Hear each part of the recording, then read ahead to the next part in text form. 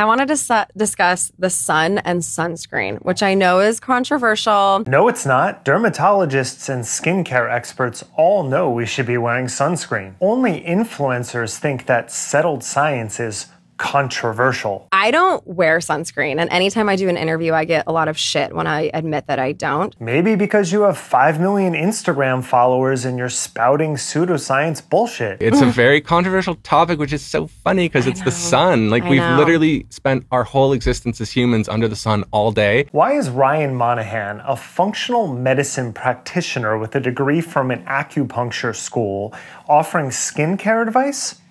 Who the fuck knows? But how many times do we need to see this exact playbook pinned right to his Instagram? As for this, we spent our whole existence out in the sun, which he doubled down on in a recent blog post. We also used to die from getting a scratch, usually by age 30. The ignorant romanticizing of who we used to be does not reflect who we are now and all we've learned in the last 100,000 years. The sun is life-giving and nourishing. However, we are living quite an inflammatory lifestyle. I'm getting dumber listening to this fucking video. He goes on to claim that if our internal biology isn't correct, if we're too inflamed, then the sun can hurt us. It's pure Course in Miracles, The Secret bullshit. Analogies aren't science because sometimes science is counterintuitive. Sometimes sitting under a nuclear ball of plasma is pretty bad for us. I mean, does he really think that our ancestors didn't run for shade as often as possible? So when you're internally inflamed, the sun can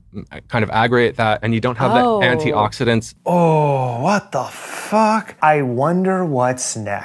If you live an anti-inflammatory lifestyle, you take a lot of antioxidant supplementation. Knew that was coming. And you work up your base coat in the sun, you can start to tolerate the sun instead of burning, right? Base coat? Are we flipping a house here? Monahan then recommends spending more time in the sun each day to get a base coat, and then he goes on to pitch more supplements. Here's the thing, because we see it all the time.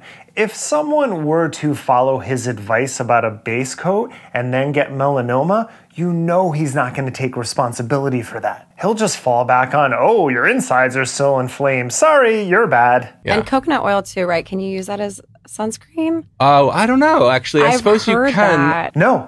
No, you can't. Simple answer. An SPF of 4? Not gonna cut it. I grew up down the Jersey Shore in the 80s.